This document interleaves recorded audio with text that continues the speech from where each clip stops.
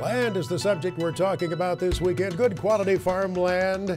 What's it bringing? We've asked that question of Jason Lestina, who joins us in the studio. Land Pro LLC is the firm that he's with. Welcome back, sir. Thank you for having me. There isn't much opportunity for these land prices to climb near term, is there? I mean, given the fact that commodity prices are still so low, forecast to continue to be low, interest rates expected to be climbing a little bit, that's going to keep a damper on the land market, isn't it?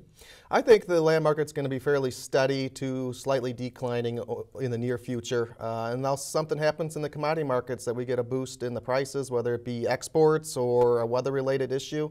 If we can get the commodity prices to go back up, I think there's a chance that the land values will stay steady or even possibly increase, but not without the commodity prices going back up. What we've been talking about a little bit earlier with you, Steve and I were visiting with you about good quality farmland. If you look at that lesser quality farmland with continued downward pressure on commodity prices, will those values continue to slip? I think they will. I think there's going to always be a demand for the high quality farmland, and second being the little bit lower quality farmland. So I feel that they're going to continue to slide a little bit. Farm Bill is something we often talk about as being important, certainly to agriculture. We're writing one this year. Does that factor into the whole scheme of things a little bit, especially if there's a good solid safety net there via the crop insurance? I think that definitely helps. It helps farmers set their base, and they feel like there's some opportunities to make some moves in the land market possibly, so they'll take advantage of that. Those farm programs can help kind of even things out when we're in kind of a little bit of a downward turn right now as we are with some of these commodity prices, and maybe help out the bottom line of a farmer or a producer. Jason, as we've seen these things settle lower, are you running into instances where we have sales, though, of farmers now forced to sell land because of the economic situation that they're in?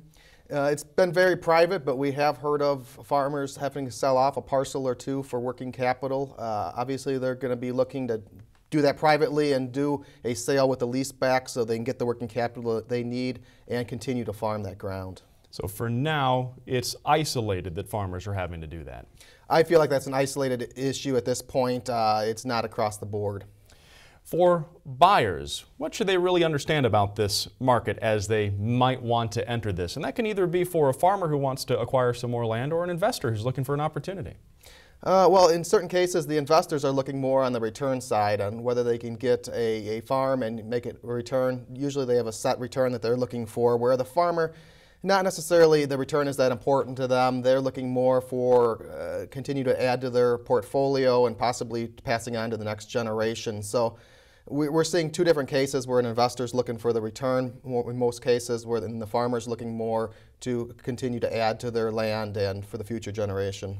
And is that investment and the opportunity for some return a little bit different right now because maybe cash rents can't be as high as they were a couple of years ago?